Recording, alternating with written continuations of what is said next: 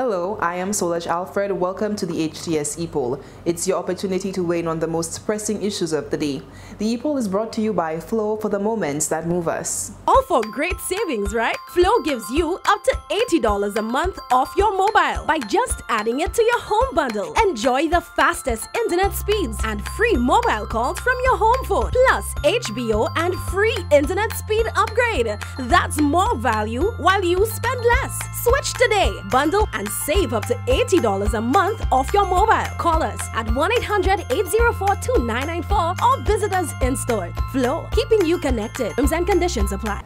Acting Commissioner Milton Daisy has officially gone into retirement following 36 years of service. Over the past 8 months, Daisy headed the force in the absence of Commissioner Severin Mosheri, coming in for much praise from Minister for Home Affairs Senator Hermangill Francis and the President of the PWA Travis Chico. So we asked, do you think the former Acting Commissioner Milton Daisy made a positive difference to the police force? We tallied the numbers on our voting platforms, and here is how you voted. 70% said yes, 25% said no, and 5% did not know.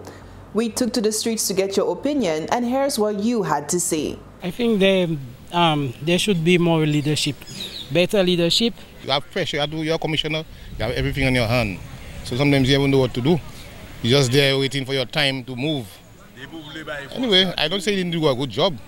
But there still are people that was better than him anyway before, do better job than him. Well, there's not a good say, but there's not a good say concerning the police, you know. Maybe doing a good job, maybe they ain't doing a good job. I find he did a good job because a lot of crimes are happening now.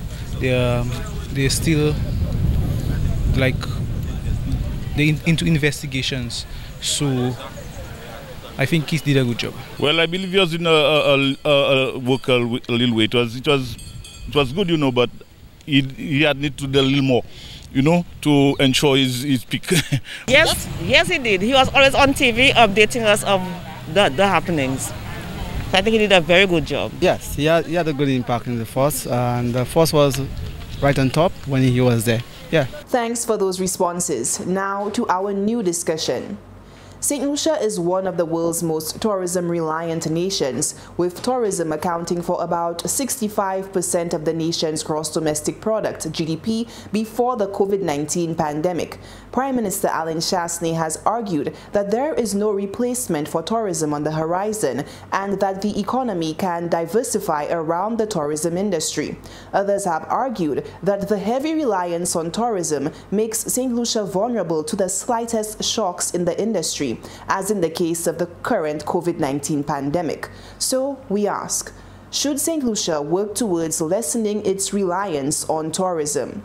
Voting is easy. Just log on to htslucia.org or Facebook at Hts Lucia Official and vote. You can also send your response via text or WhatsApp to 584 for HTS. That's 584-4487. For Flow handset owners, as a reminder of your special voting platform.